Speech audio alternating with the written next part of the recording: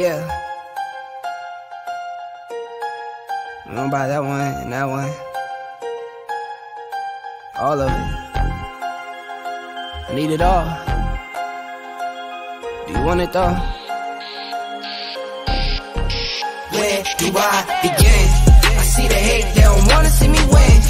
Bank deposits, I got more coming in. Top down, throw the money in the wind. I don't want it all. Heard the scammer had to switch up the accounts.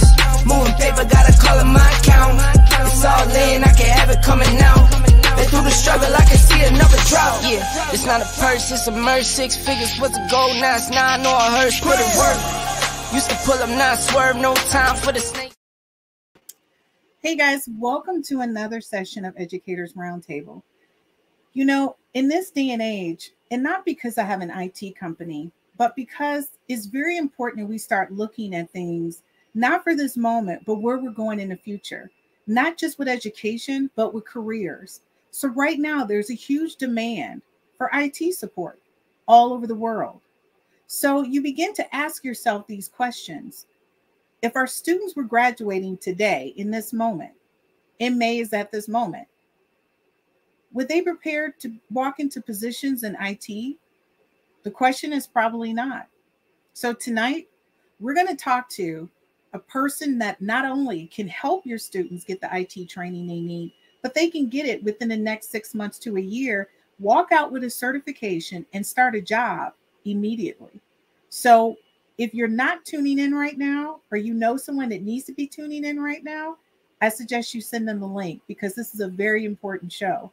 We're going to talk about how do you take the youth of today and transition them into positions that will be gainfully employable for them tomorrow. And that means what? Financial stability for our students who are currently at risk of not being employed. So, of course, you know, we have my co-host. So Shannon, how are you today? Pretty phenomenal, Birdcat. Thank you so much for caring enough to ask. How are you? I'm doing great. This is like a super awesome Wednesday. So my thoughts on Wednesday is one, I'm always excited because I get to see you. But I think because I get to see you, we get to do this podcast and talk about relevant issues, you know, for students in general, but education hot topics. So, I mean, since we start doing this podcast, I mean, what have been your thoughts on the topics that we covered and the things that we've been doing? So, to be clear, I schedule my entire week around this time. I mean, it's a big deal. So, I mean, yeah, it's a huge thing. I think these are, in going back to the question that you asked, I think that these conversations are essential, and the information that's being made available is potentially life-changing for folks that are listening and that share it.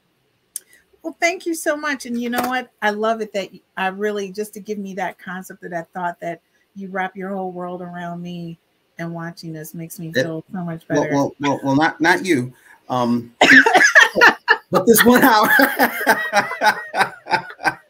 Just as 1 hour. Just as 1 hour. If you guys have missed prior episodes, you guys may not know, but Shannon and I are really good friends and we know each other. So this is him teasing me because I'm always on top and about, dude, what are you doing? Like, you know, and so he's teasing me right now. So listen, I don't want to hold up our guests because we have an amazing guest and we have Dr. Spinelli joining us today. How are you? It's an absolute pleasure to be with both of you guys in my evening. See, you know what? That's what I'm talking about. You see how that embracing, warm welcome. It was warm. Really? And it was authentic as well. It was so authentic. No, I felt it. So, Dr. Spinelli, I want to thank you for coming on Educators Roundtable. You know, you've been in education for how long? Oh my, if I told you how many years, it would reveal a number that you might not be ready for, but it's been a long time. Okay, so can we say like 30 plus years? Plus, incredible years, yes. Okay, so in 30 plus years, when you talk about the transition of education, do you think we're taking education in the right direction? Or do you think there's some more work we need to do because about being career ready? Like at this point, when our students leave high school, they graduate from high school, they should either be going in a path that's going to take them to college or some type of training program or directly to work, right? Do you think right now our education platform is doing that for us, for our students, the infrastructure we currently have in place? Or do we need some enhancements there? The answer to that question is highly contingent upon zip code. So if you're in Seattle, Washington, that there are all kinds of virtual IT programs, all kinds of IT programs for kids, and they actually get these credentials work while they're in high school. But if you want to come into the inner city and you wonder if they exist, they might. But in the world of IT credentials, that's the ticket to the work world to earn a salary over $50,000. So outside of that, like just speaking in education in general, do you think we are preparing our students to take one of those three paths right now outside of IT? We are not. We are not. That made it simple. All right, so Shannon, what about you? Do you think? You know my position on this. I'm in agreement with Dr. Spinelli. We are not. Okay. We are not. And so when we talk about education and where we're at overall, do you guys think there's something that educators should be doing? Is it something that legislation should be doing? Should government be doing in order to ensure we are on the right track? So can I just want to kind of share this, because I think educators are still taking this historic approach to really moving young people forward, and preparing young adults at this point requires a different educational experience, a different mindset than it did a single generation ago. And too many students are not being meaningfully engaged and are not motivated in really what's going on in the classrooms, because they're not being presented with quality experiences in the traditional high school setting. And that's especially true in the inner city. You know, and I think you're right. And I apologize for interrupting. Arlie Gordon, thank you so much for joining us. Said exposure and experience. So honestly, well, I don't know, like, and so Dr. I'm not going to throw you under the bus with the age thing, but I will say to you, Shannon and I are like the same age. When we were in school, we were exposed to different things because we had CTE in our schools. It wasn't like we had to get on a bus and go somewhere. So our exposure to things were more immediate. I remember when we had home ec, a lot of people learned how to cook in school because we had home ec. We had so, right? Yeah, I do too. So, I mean, that has changed considerably. So for you, Dr. Spinelli, I mean, you've run school districts. So from an educator's perspective, from when you started to when you stopped and started your own company, do you think we made any shifts in the right direction to get our students more career ready or college ready? Well, I have to be very personal with that response. So I've been a school superintendent, teacher, all of that good stuff. And over on the IT side, a senior vice president, officer of major IT corporations. And so as an educator, because I've been back and forth, I've been able to think out of the box and do something different. For example, in Norfolk, when I was deputy superintendent there, I was able to open a school for high school dropouts. These are kids that had given up on school, and pulled in the IT credentials as a part of the offering. And these kids excelled and got their high school diploma. And so the expectation was they're gone, they can't. And my expectation was they will, they shall, they did. And so it's all about raising that bar of expectation and giving kids an opportunity that excites them, that's outside of the norm. So you think it's more leadership, because outside of that program that you brought to that district before you got there, were they doing anything innovative like that? No. Okay, so I guess, we think about the transition of education, and that's why we talk about education equity, and we're doing this series. That's what we're talking about, because it took someone like you, an educator that was an out-of-the-box thinker, that brought something to that district that provided opportunities to employ students. And I think that's like rock star amazing. So now it makes us further want to push into, who is the ed tech group?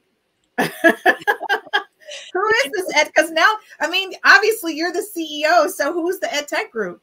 The ed tech group is a 501c nonprofit organization. It's based in Virginia. And we have licenses across the nation to do business within the realm of education. We've had contracts with state boards of education, with local boards of education, with school districts. And for example, Common Core, we've trained superintendents and teachers in over 47 states to help them understand the vertical and horizontal alignment of the curriculum so that they could launch Common Core, just as for example. The main thing that we've done is use the power of data to affect change to grow achievement. When you're looking at numbers and statistics, they'll tell you whether or not you thought you taught a kid. Mm-hmm. The data says this. So let's do something different. And I've had a lot of success with that and really enjoy it. We do it under the auspice of principal as instructional leader. We have parent power, which gives parents information directly to their cell phone so that they can know what kids should learn with links to help kids at home and what information they can help their kids with at home. And the virtual IT program is another biggie for us. I love that. So Dr. Mason, thank you for joining us. She says Michigan's goal is the 60% by 2030 plan is to increase the number of working age students and adults with a skills certificate or college degree from 40% today to 60% by 2030. So that's like a big push. And I think that's huge. And Dr. Mason, thank you so much for sharing that with us. I mean, basically we're in 2022 now. So by the time we get to 2030, at that point, we don't want to talk about how old I'll be, right? But the transition to get students to employable, I don't know, is there a way for us to increase that? And I think the question that I'm asking you, which will probably be the question I'm going to ask you 2 questions down from now, because I don't want to jump ahead and everybody miss the meats and potato about who Ed Tech Group is. But I guess the core of the question is, you talked a little bit about this, about how you support education initiatives. So I know, like in the state of New York, you guys have initiatives, right, Shannon? Okay, you were asking about, say it one more time, because I think you just cut off just a little bit. Oh, I apologize. No, I sit in this, and we talk about education initiatives, and I said in the state of New York, you guys have a lot of education initiatives across the board, things that you want to achieve within the first, I think, 2 to 3 years. I mean, like, it's a lot. It's yeah, for sure. And I think that's a part of our issue. It's a lot of initiatives. And Dr. Spinelli said something a moment ago, and she was really speaking to analyzing data to really assess impact. And ultimately, the questions that every organization and entity should ask themselves is, does the bottom line, which ultimately is the student and their quality of life, is it positively impacted by what we're doing, by our programming, by our actions? And if we can correlate what happens on the other side of this with our actions, then we have a positive match. And if not, we need to change course. But I don't think that enough of us are really intentionally thinking about the way that we use information to really take a look at our impact to determine that. Okay, Shannon, did you see how nice I was when I said you have a lot of initiatives? Oh my God, because you guys do. Like, I read a lot of what goes in New York School District. I just want to say you guys got a lot of initiatives. But you know what, I will say this, and you know what, in defense of my awesome school district, we have a lot of students. We have a lot of students. We have a lot of diversity. We are by far the largest in the nation. Yes. And I mean, so just on that front, the size of the organization and the needs of the stakeholders is huge. So yes, while we do, but I think ultimately we need to look at the data to determine the impact of our actions. And I say that because you guys are the largest school district in the United States, but I say that because we have school districts that are smaller than you that have the same amount of initiatives. But like you said, it boils down to the data. So Dr. Spinelli, you said it right on the button. We talk about initiatives, and you gave us a little bit about this in a few minutes ago, where you were talking about your programs and how you guys look at data to support academic growth in school districts. Can you give us a little more about that? Because that's that's like the major education initiatives that school districts should be focused on. So how do you guys help schools with that? Yeah, I'll give you one example. I had a contract awarded for Baltimore City Public Schools, and they actually brought me on as chief of accountability right after that. There were 4 schools that were in program improvement, and no one ever looked at statistics and data. And so within 1 year, we pulled them out of program improvement by using the power of data analysis of report card grades, which you might think might not be meaningful, but it really is. In algebra, for example, when you're comparing student performance against the norm, and 100% of the kids are failing algebra. It's not the kids. Right. A teacher has to do something to create success, but it's something we don't look. Reading level placement, which is just really off the chain in urban education. You have kids in Title I that should be learning at grade level or above, and they're not. Your Gotsky zone of proximal development talks about delivering instruction in front of the curve. It takes a lot of nerve to deliver instruction in front of the curve. We don't have to remediate kids, you see, because when children sell drugs on the street, they do math, they don't make mistakes. When they sing rap songs, they know the meaning of that. You and I just may not know that. So we give them lots and lots of literature that they enjoy at grade level. They come along for the ride. And statistically, they do. Those 4 schools came out of program improvement in 1 year. There were other multiple measure to attendance. Kids are coming, but the teachers aren't. That's a problem. You know, and so when you look at that data incrementally and your conversations and staff meetings are centered around the evidence of what kids can and cannot do, it becomes very purposeful. Teachers know what to do. And so they get busy. You don't have to tell them what to do. They're certified.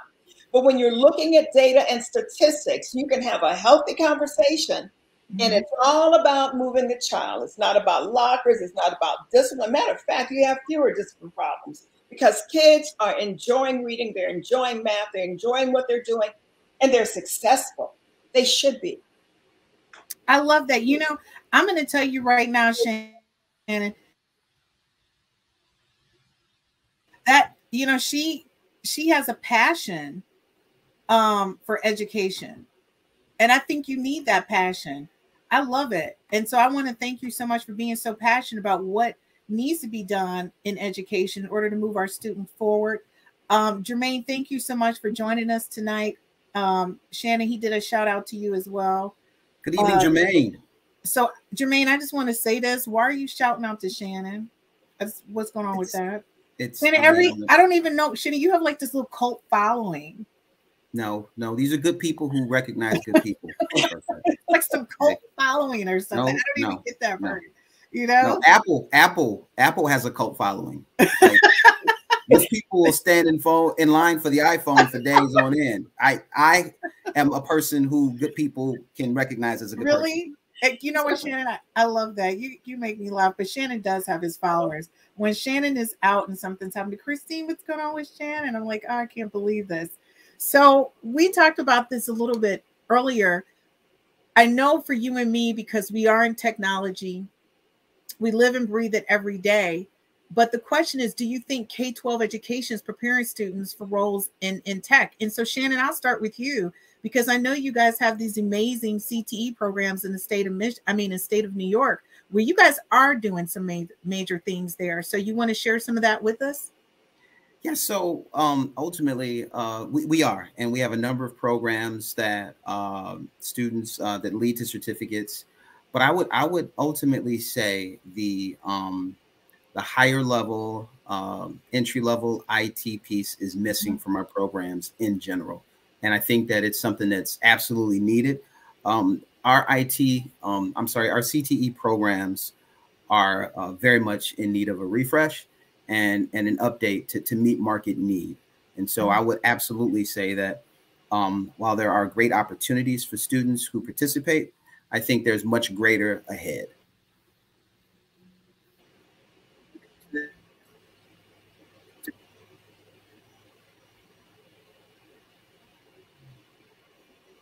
Thank you, Shannon.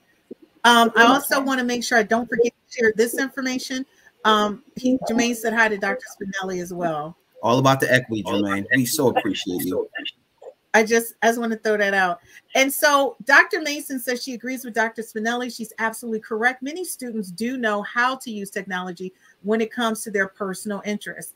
100% they do, and they use it all the time to do things that maybe they should not be doing. So for you, Dr. Spinelli, I mean, we talked about this a little bit like a couple of days ago. We were talking about how students understand how to use tech, but when we made the transition to virtual platforms, they made it seem as if students weren't prepared for that. And I don't know if it was the students, the parents, or the teachers, or the school districts. Like, I don't know, but I definitely don't think it was our kids, because they use their phone for everything. I mean, what's your thoughts on that? Well, you know, I had a conversation with Apple because so many millions of dollars were spent in New York City with Apple, as a matter of fact. And my conversation with the second highest person in charge, I really took her to task. Because you don't just sell equipment when you have homeless children who are in homeless shelters who have no access to the internet. You sold it with the intention of students being able to use it. So they got the technology, but they could not use the internal internet to access the curriculum. Say it again, because she is so absolutely correct. And that was a huge issue, and it's one that has not been talked about. So that, yes. They didn't like it one bit, Shannon. I really didn't care because I don't work for Apple. I care about kids. Yep. And I care. And when I was a senior vice president officer within the IT sector, matter of fact, we housed NAEP. So all of the program management for the U.S. Department of Education, the National Assessment of Educational Progress, we housed. I designed the very first high-stakes online assessment for the state of Virginia. They're still using it. And as a vendor, if you want to call it, and I can be an educator in another realm, when you sell something for kids, if they don't get the benefit, then I've got a problem if I sold it to you. And Apple really never owned that. That's a lot of technology for a school system to have to put in the hands of children for them to use. And so, you know, I don't know who wasn't ready. In my opinion, corporate America wasn't ready when they did it. And if I had been managing that program, every kid that had a computer would have been able to access it. It would have been very personal for me. But it was a sale for them. So, you know, the kids are ready. My son owns a huge IT company. He was taking stuff apart and putting it back together to avoid a spanking when he was 7, 8, 9. And I put him in technology class, you know. And so kids know technology. Pardon my excitement, but it's not the kids. No, I love it. I'm going to tell you, my company was hired because of the things that not only Apple did, but Microsoft did, and several other companies, Dell and the rest of them. They sent over their product and they didn't provide any type of online training. And that was a huge problem. Like, they just dropped the product. But not only that, I think the person who ordered the technology for these school districts didn't take into account the homeless community. They didn't take into account that every home did not have Wi-Fi connectivity. So you should have been connecting yourselves with the local cable company or network systems to get the kids hotspots, or to allow them to have access to your network through what? I mean, right now, if you're working from home, you can access your work server. So this was a lot of things that people should have thought about. But for me, as an IT consulting firm, one of the things I said to all the school districts, can we please set up a private YouTube channel so I can help you create training videos just for your students and your parents? Because that would have made more sense. And if you're troubleshooting because you're having a problem connecting to this platform, step 1, step 2, step 3. And if this doesn't work, call this 1-800 number to our, customer service or IT support, and we will assist you. But they didn't do any of that. Kids showed up to the buildings, they gave them the devices, and was like, good luck. I'll just say I deserve better. And so who does that? And, and I'm going to tell you the flip side of that for teachers was that they were never taught how to teach to 10 kids in the classroom and 20 kids at home. So they were trying to figure out how to make this technology work and how to set up their classrooms and how to do it from home. Again, a private YouTube channel with a tutorial. If you're going to teach from home during the pandemic, this is what you need and this is how you set it up, right? If you don't have these items, please contact your school IT person and they can assist you, right? It should have been an order form that you could have ordered whatever you needed to do your teaching from home, or how to set up your classroom in the classroom. So you're right. It was a lot of balls dropped, I think, during this transition, but I don't think it was the kids, because I think there was a class I went to where the English teacher had to tell them stop using short slang for English content because they were texting and tweeting, which is a whole different conversation. Okay, guys, so you guys know we have to take a commercial break. So give us a moment. We'll be right back to Educators Roundtable.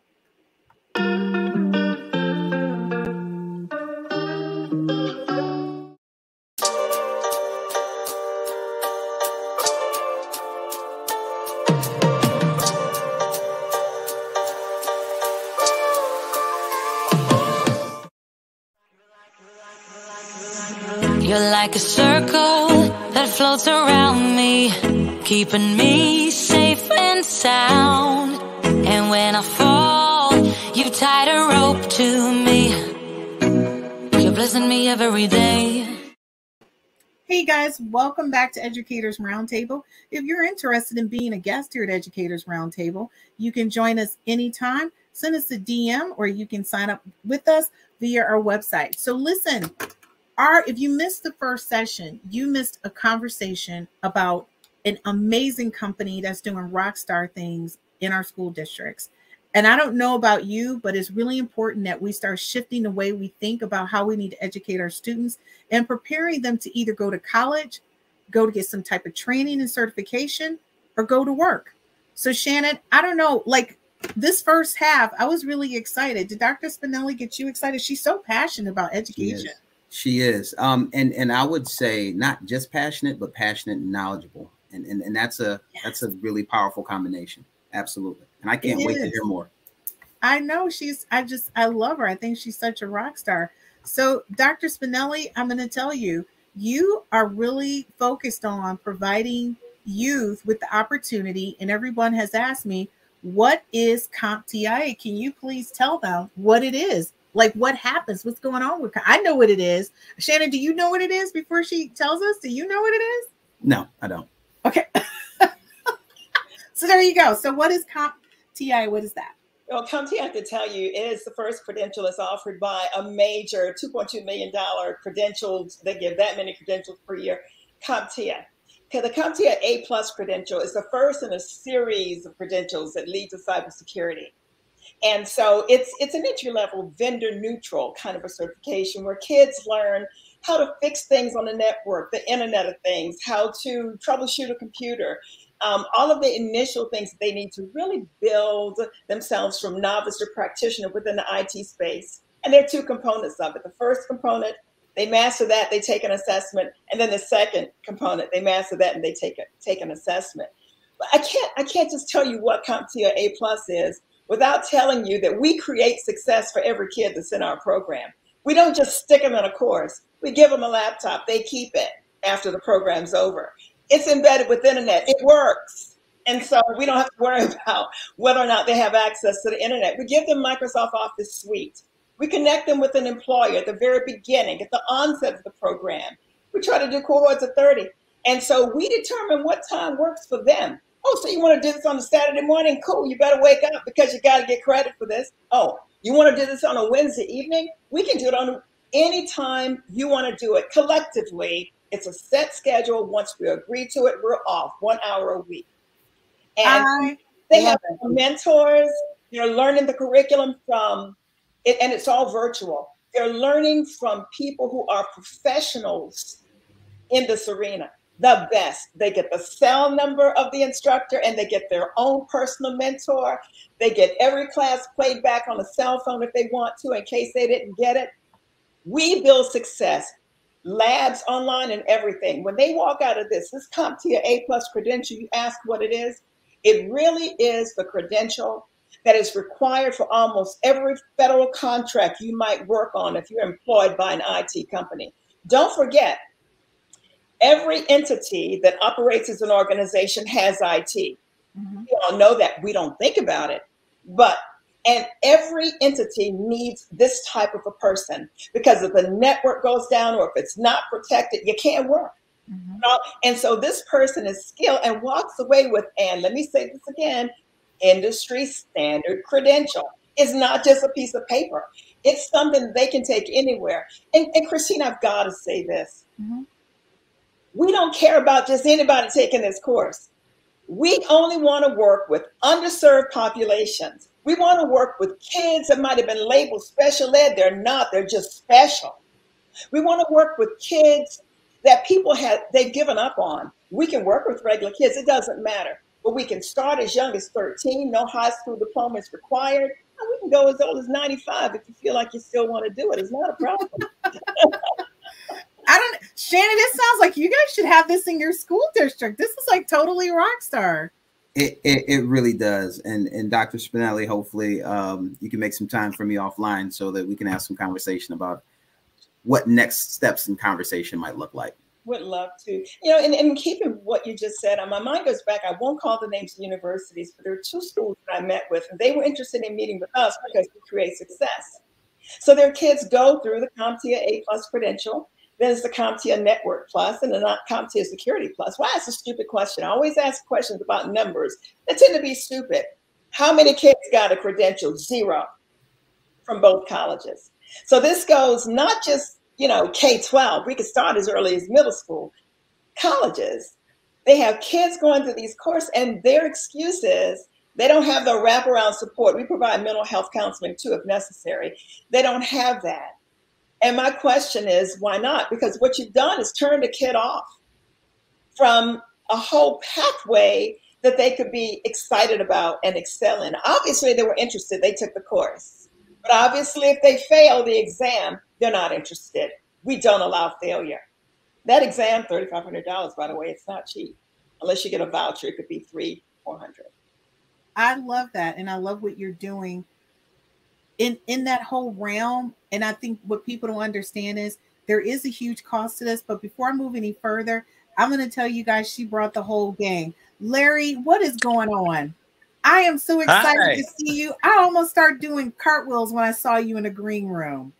I am happy to be invited. Thank you. Oh my gosh. I mean, I can't even tell you. So, like, before we go into this question, Larry, I want you to share with people who you are and what you do in education. So they'll understand who's, because right now I feel like I should just be like doing this right now because people don't know who you are.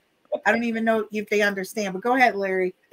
All right. Well, thank you for that opportunity. I always tell people that back when I started in education, I was the youngest principal in Texas. I was 24 years old, my first principal's job. And I never forget the first adult I met was the teacher that didn't get the principal job. Mm-hmm. So I started young and fast, and it was exciting. And then for about 15 years, I was in some school districts, high poverty, high low income, high mobility, and bilingual schools. And so I went to the other side of education after that. And I say sometimes it's the vendor side of education, but it was really focusing on implementation of some solutions and technology, and then ended up having the opportunity to lead some teams in both sales and in implementation, and ultimately was a CEO of a curriculum mapping company, and that came by default. But the investors asked me to take over and help them expand out in Chicago. Now I run my own professional services team, and I have a group of consultants that do amazing work in schools. A lot of content in classroom management, student engagement, motivation. And I've worked with Dr. Spinelli for in and out for a lot of years and learned a lot from her. And I'm so excited whenever she asked me to join hands with what she's doing. I know, isn't she? Let me tell you something. She's adorable. But Larry, you know I love your accent. Every time I talk to you, you know I love your accent. So I'm not going to even hide it just because we're on a streaming platform. Michael, what are you doing? You know, seeing you in the green room, I was like, is Michael really here? He's here. What is happening? I feel like singing "All Hail the King." How are you doing? I don't even know. Yeah. Should I be singing that right now? Like "All Hail the King." Oh, the king. Like my audio is horrible. Oh, we hear you very well. Do I need to do something with it? It's jumping. That's okay, but you sound good. So before we go any further, so Dr. Spinelli, you did have a question. Anissa says, and Anissa, thank you so much for joining us. She said, while IT is a great career path, are programs that introduce kids to healthcare careers and skilled trades as prevalent? So is that, I mean, I think she's asking you, Dr. Spinelli. I could tell her what we're doing here in Michigan. I don't know what it looks like in every state, but They do have programs for each one of those, but they don't start at high school. They start after high school. Yeah, I did hear the mayor in New York City talk today about a new summer program that specifically aligns with the healthcare field. So I know New York is doing some pretty innovative things in that regard. My focus has been IT because it's a pathway that has only a 4% minority participation. And I want to shake that tree. Larry, you love it when she talks like that. We're going to shake that tree. Dr. Mason chimed in, and thanks again, Dr. Mason, for joining us. She said this type of course is critical to workforce development. Everybody can benefit from this type of training. Thank you so much, Dr. Mason. I'm going to tell you, I'm really excited because I think students need to understand what this looks like for them. So what job can a student apply for once they complete this IT training? I think you went over that a little bit before, but what type of job can they get? A kid can actually become a cybersecurity specialist depending on the work that he's doing, his background. And I found that in the research. I did not know that. And that's a salary around $130,000. Typically a computer technician, an installation technician, an IT support specialist, a data support specialist, server support specialist, making sure there's visibility across networks, trying to fight cybersecurity attacks, and which are so prevalent these days. Technical support, a field service technician, network support specialist. They have all these little catchy titles. But if you were to go into the internet, into Indeed.com, not that I'm doing an ad for them, and just type in top 10 A+, you'll see all of these jobs with salaries come down, and they're pretty good salaries that the kids could be making, could keep them out of trouble, that's for sure. I like that. So Larry, where you're at, do you still see the same need that she's seeing from this end as it relates to that type of IT level 1 support in cybersecurity? Well, you know, I'm in the K-12 industry, and the work that I'm doing is so. When you talk about the cybersecurity part, I'll leave that to somebody with a lot greater expertise. But as far as the technology, you know, we've seen so many innovations that promise and don't deliver. And so I'm excited about what LaTanya's got going with some of the things she's doing with Parent Power and engaging the whole community in their work. I'm also excited that Michael Pitts is on this. Well, where'd he go? Well, Michael is here. I put him in the green room because Michael. I went back to my phone because I couldn't hear anything. Oh, okay. Well, that's okay, but, Michael. That's the reason why I put you in the green room so you could work it out first. Good. Right. I'm on my phone now, so I can hear everybody. Okay, good. awesome. So, but what I was going to say is I learned a lot from what he did as a school leader in several urban schools, but also the books that he's been working on and articulating in the area of technology. So I think Michael would be a better expert to answer that question you sent my way. Okay, so Michael, you already know you're coming on the show all by yourself. So just don't throw the whole book out there right now. Okay, don't do it. There would be no reason for people to tune in when you come on by yourself, right? Don't do it. So at a high level, Mike, just at a high level, right? Mm-hmm. What are your thoughts about students learning this, getting an opportunity to enroll in this IT certification program while they're in high school or middle school? What do you think about that? I always thought that was important for students to be exposed to other venues other than just college track. I think that students should be involved in trying to get certifications and also understanding why they take certain classes. A lot of times students take classes and they don't know what kind of job is affiliated with that class. It's perfunctory. And I've always said that, you know, if I'm taking trigonometry, why? You know, or other things. If I'm taking computer type classes, to what end, to what job, what facilitates this kind of learning? And a lot of times, students are thinking that they're just taking it because it's a requirement. But I think in the IT space, that's the future, and it's a lot of prerequisite classes to that. and students are taking it, and they should understand how it links, because they're very important. I used to live in Memphis, and FedEx about 20, 30 years ago, when I could have gotten some money in the FedEx and I didn't have any, they were hiring students out of high school to look up the internet and work on the internet. And I mean, they were paying them $30,000, $40,000, and they weren't even out of high school yet. Okay, Mike, I think you just told your age though when you said look stuff. Oh, I'm old. I'm old. I'm not gonna. Right. You just threw it all out there. I just want to keep it real right now. I've been in the game for 30-some hard years, so you know. So you know, and also the tracks. I don't know if I'm answering the question. The tracks also invite kids to look at alternative careers. Yeah, it does. You know, it does. A lot of us got into the IT game late. You know, we act like it was around, but it's a very new space, and you got, you know, I think that a lot of kids in school learn about technology as a end user tool instead of a tool that they can actually create themselves.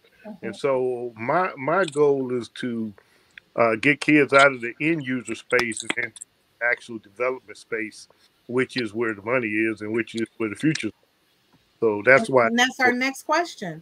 Our next question is, in the transition is about salary. You know, kids, they're quick to ask, if I'm doing this, how much money am I going to make? And I'm going to tell you right now, New York has done an amazing job with the integration of technology, but also providing CTE programs that will help students understand how to be on that end user and be a developer and that concept behind that. So I'm going to say they're like a really large school district, but there are individual schools out there within the New York school district who have done an amazing job with this.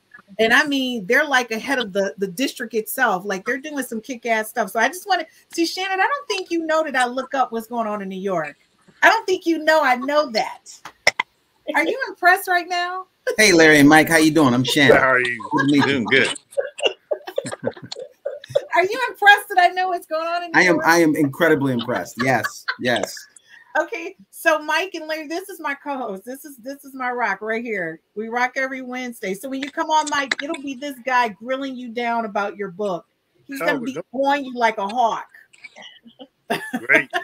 No, you know. Only in a positive and supportive manner. And Larry, when you come on and we talk about all the training and development and support that you offer school districts with your program, it's going to be this guy that's going to be grilling you about what are you really offering? What changes have you made? How do you track performance and growth in what you do? It's going to be this guy. I'm just preparing you, right? He comes off very innocent, but it's this guy. Only in a way that's positive and professional. Okay. I look forward to it. It's time we got real and told the truth out there. You know, Larry, we don't have time to waste. That's for sure. We don't, and that's what this platform is about, is not wasting time. So here you go. The average salary for an IT role coming out of this program, Dr. Spinelli, is what? What can kids expect to earn? The average is $58,000. It could be a little bit more. It could be a little bit less. Again, we find jobs for them. They don't have to look. We assign them to someone they can hire, and that person is monitoring them and giving them feedback along the way. We do financial also and leadership, personal finance and leadership too. We provide those kinds of lessons. So also, guys, keep in mind what she's saying when there's a salary difference. A person working at a level 1 in cybersecurity in Michigan, their pay rate is going to be different than someone who works in New York. New York has a higher cost of living.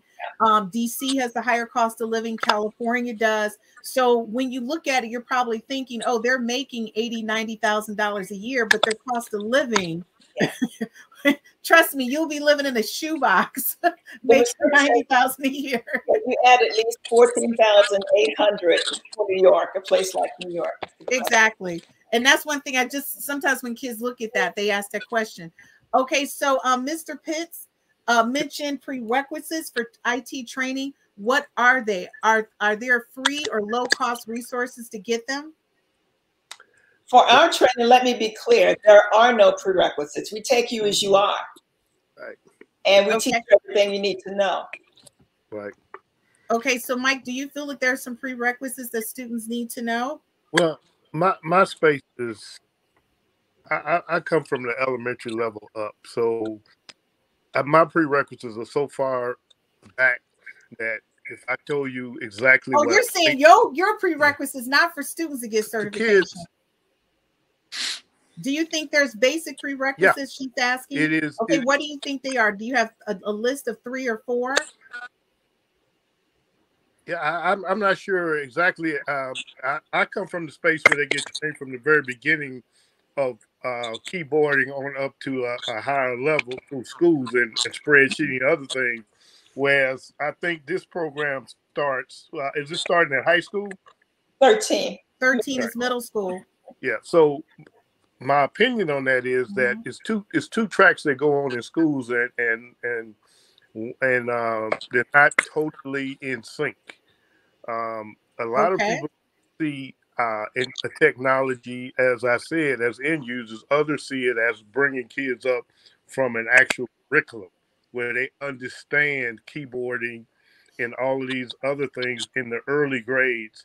And as they progress through a academic curriculum, they go all the way to PowerPoint in grade 4, in grade 5, and grade 6. They actually create PowerPoints. In grade 7, they start spreadsheeting. They start all these UC, and right now it is whatever kid can do those things based on their parent input, based on a good teacher input. It's not an organized structure, even though there are organized curriculums to bring you up to get to that level.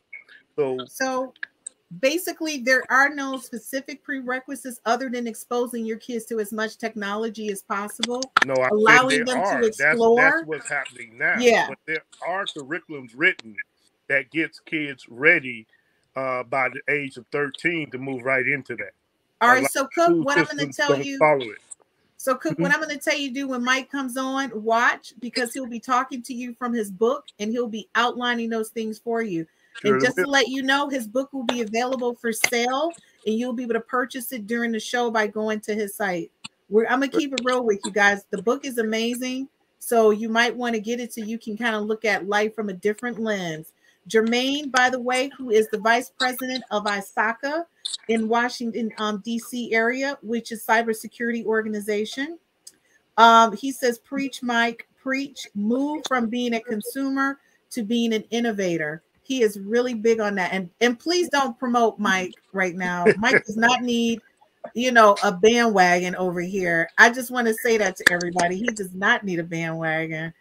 Our next question is, what state is the program currently available in at no cost for the youth, Dr. Spinelli? I know right now you do have the program in one state where kids can just sign up for it. Where is that? That's in Denver. I'm the mayor of Denver, and we are, first of all, a JTPL provider. So we are approved by the state of Colorado to provide this program, and the city of Denver has money set aside. So we're in the process of identifying those kids and getting them enrolled. When you talk about money, though, we just received a grant from Union Bank in Long Beach, California. Mm-hmm. The DA, the chief prosecutor for Long Beach, wants this program as kind of a court intervention program for kids who've gone astray, to put them back on track. And so he has 2 other programs that he currently has. With this grant, he's going to add additional funding, resolve those programs, and they'll be doing strictly the virtual IT program. So these kids would complete the CompTIA A+ credential and not go before a judge. If they don't complete that credential, then they go through the court processes. But they don't pay. I like the fact that Denver decided to pay up front for these courses so that students can just enroll. So if you know anyone in Denver, please have them reach out to Dr. Spinelli so she can tell them how they can join a cohort of students for this program. And what else did you want to say, Dr. Spinelli? One other one I forgot. We were just funded by the legislature in New York to launch a program in Suffolk County in collaboration with the Commissioner for Labor for Suffolk County. And so that money has already been approved. We're waiting on the legislature to stamp it, and we'll be good to go. We will need kids in that program. I say kids, we go as high as 24 when we group ages 13 to 24 for this program. However, we can do adults too. It doesn't matter. I like this. So Larry, what is the process that school districts or municipalities can go through in order to provide this program for free to the students? So you're asking me a funding question? Yes. In the school. The Community Reinvestment Act. Every bank has to set aside a certain percentage of its funds, and I think it's 2 or 3%, for closing the digital divide in low to middle income communities. Every bank has this money. When they fail to do so, they are sanctioned by the FDIC. Be careful what you ask for, you just might get it. Because if you don't ask for this funding, you don't get it. But wherever you deposit your money, that bank has money set aside to pay for these kinds of programs. Programs that are targeting closing the digital divide for the kinds of kids we enjoy serving, low to middle income. Okay, so Dr. Spinelli, say that one more time for us so people understand how they can get this program funded in their state. They need to go to where? I'll tell you very simplistically. It's called the Community Reinvestment Act. Thank you. It is legislated. It is not up for conversation or negotiation. It is a fact. And when banks refuse to put this money in the right places to close the digital divide for people who are in low to middle income communities, they are sanctioned by the FDIC, and they don't play. They can shut you down. And so there are banks, I won't name them, that have been sanctioned, and those will be the very first ones to go to. It's in the press, you can see it. And you know what's interesting? They can do several things. They can give a grant. That's what you'd be looking for. Mm-hmm. They can pay for unsubsidized housing, construction, etc. And they can do small business loans. We're not talking about those two. We're talking about that free category where you have a group of kids that can benefit from this program, and you go to the bank and you have this conversation with the president of the bank. And if you don't walk out of there with it, then maybe you should be depositing your money someplace else. I love it. So my next question is, how do students enroll in CompTIA program? How do they enroll? Yeah, we have a toll-free number, and they simply call that number or log on to the website. We have an enrollment form there. And what's your website? What's the name of your company? The www dot is always there. So ed, as in education, tech, TECH group.com. edtechgroup.com is the name of the company. It's a blend of education and technology. Okay, and so students, if you want to enroll and you're watching this, you need to go to our website at edtech, which is ed/techgroup.com. So how many students can enroll, Dr. Spinelli, in the program? Do you guys have cohorts? Yeah, we try to do cohorts of 30. It doesn't have to be 30. If we had 20 students, we could move forward with the cohort and begin.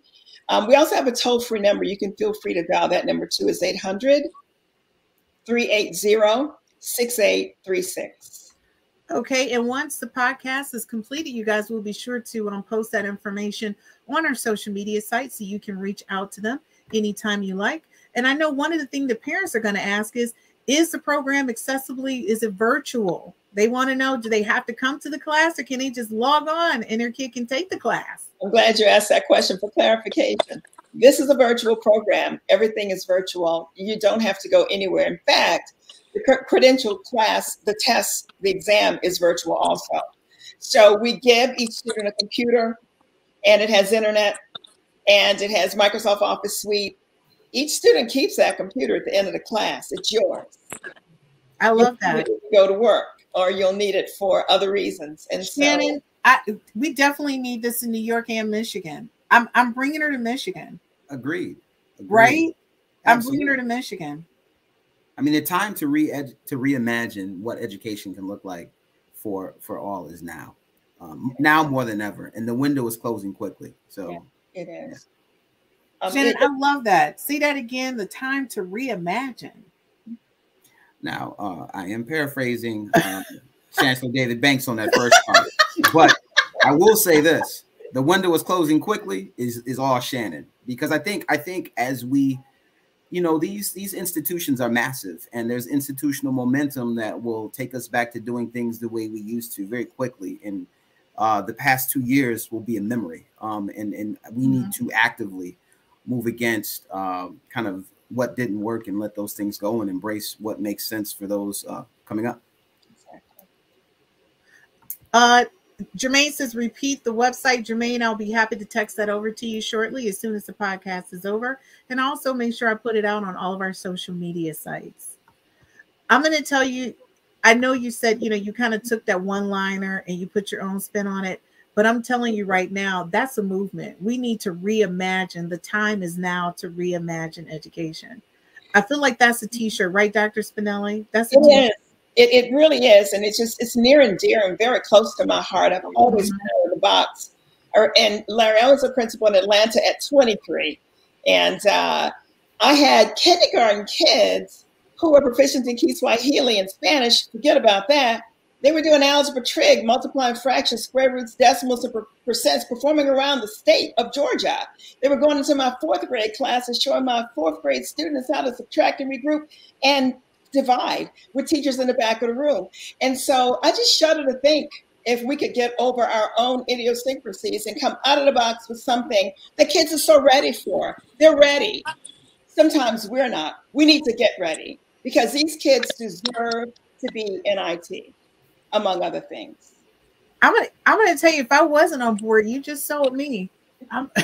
You just told me if I was like an educator in the classroom, I would be on board with you right now.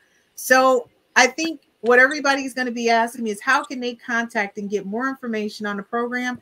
Folks, you want to go to ed/tech, a little, put the little line, like a little minus, ed-tech, okay, tech@group.com.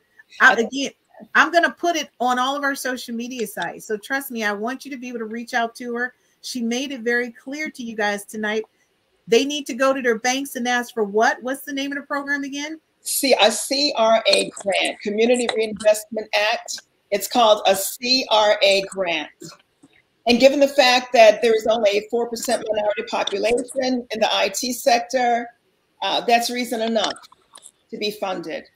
I was in Virginia and I saw Capital One Bank just cut a check to an organization for $380,000. And they were simply, these kids, the only task was to take computers apart and put them back together again. That was it. Wow. Banks will pay. Capital One certainly has risen to the occasion of funding programs for low to middle income students. Hats off to Capital One. Our last question for the evening is, what is the average cost per student for this program? The average cost, and it depends on the number of students, will run from $5,000 to $8,000 per student. Keep in mind, we're giving away the computer, we're giving away internet, we're giving away everything. As a matter of fact, I did mention that the first class is CompTIA A+.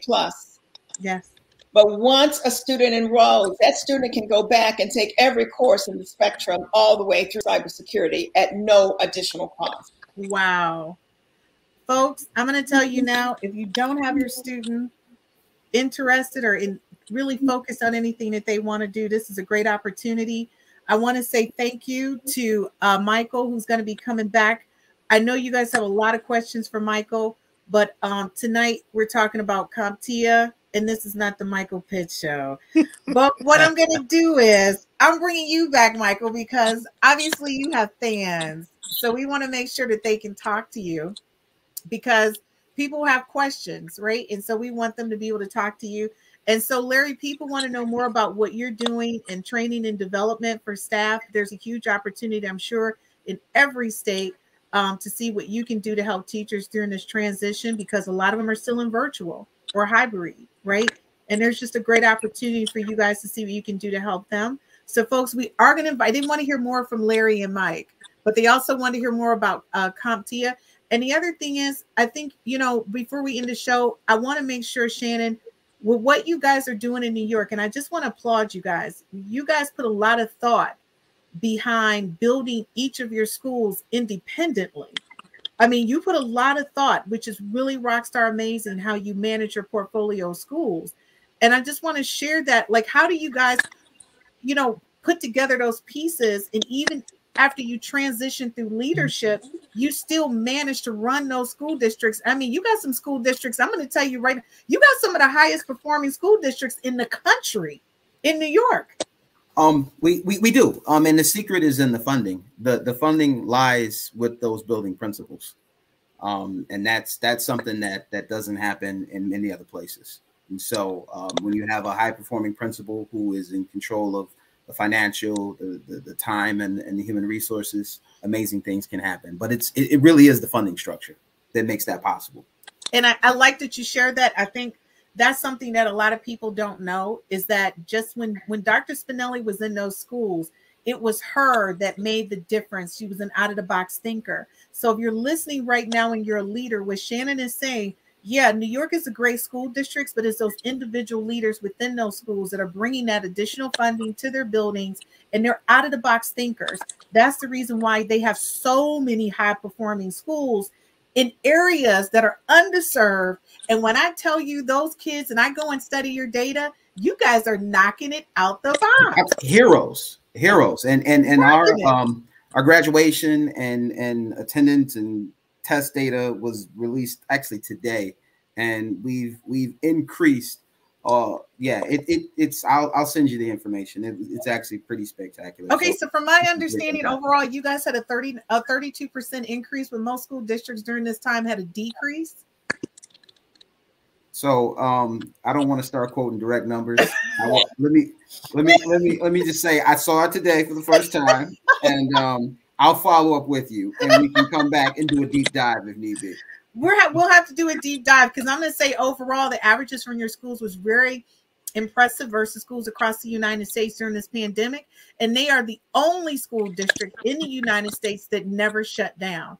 They were full face-to-face the entire time. They offered accommodations to students, but overall they were open. And I'm very impressed with you guys. You stood your ground on that. And it actually was not always the popular choice, but we know Black and brown kids need to be in schools. Yes, they do. And I'm, and let's just, all kids need to be in schools. Right. But that population specifically needs to be in schools for a lot of reasons that honestly don't even involve reading and writing and arithmetic. Right. But absolutely. And we can talk about that as well. Oh, we definitely are talking about that. A lot of times I always think my co-host and we often do have a show without guests, because we have so much to talk about. We'll just go. We're having a show without guests this week. But I want to thank all my guests for coming on this week. Michael, you will be coming back, and we're going to showcase your book so we can talk about what you're doing in education today and how you're shifting the minds of people in the future. And Larry, we're going to bring you back to our podcast. We want to talk to you more about how you can support teachers in the classroom. He's in New York City schools too, by the way. His company. Yeah. Oh yeah. And that's what I'm saying. I'm just really you're in New York City schools, Larry? Yeah. Yeah, we're servicing some of the schools and the high schools. And just to add what's been said, one of the niches I think that New York has figured out is where kids focus on a career path that they enjoy. And I'll name a few schools that I've walked in and seen. The Life Academy there in Brooklyn is focusing on the arts. You have sports management, where these high school students can learn not just going as an athlete, but how you can go in and support teams in whatever sport that they are playing. And they're learning, they have to have the prerequisites of math and reading and literacy and all of those things to transition, but they're learning the skill sets to go into a career, go into a job. And these are not massive high schools. Out in Phoenix, it's like a college campus, 3,000, 5,000, 6,000 students, that get lost along the way. But New York's doing some great things, and I was excited to hear Shannon is leading that way. Oh, yeah, he's the rock star. And he has so much to share and so many positive things to add to what's going on in New York. So, Larry, thank you so much for joining us. We'll see you back in a couple weeks. Mike, thank you for joining us. Dr. Spinelli, as always, you know, you're welcome to come back anytime. Pleasure. Because we love what you're doing over there at EdTech Group, and we want the world to know. Don't forget, guys, right now the program is free in what state? In Colorado. It's free. And we're getting ready to do something in Delaware that would make it free for those students also licensed there. All right, so don't forget, guys, you got to tune in and make sure that you guys, when I post her information, you guys follow up with her. Thank you so much, Dr. Spinelli, for joining us here at Educators Roundtable. And Shannon, let me just say, as always, you know, I'm always happy to see you. We can just do a show, just you and I chit-chatting it up. We could. And we have. I know, right? About our education hot topics. So, Shannon, I will see you next week, and keep doing what you do. Continue to be outstanding in the state of New York and rocking it out for the kids. We very much appreciate you. And as we always say, our teachers are our heroes. So thank you, teachers everywhere, for doing what you do that's so amazing and shifting and shaping the minds of our future. See you next week, guys.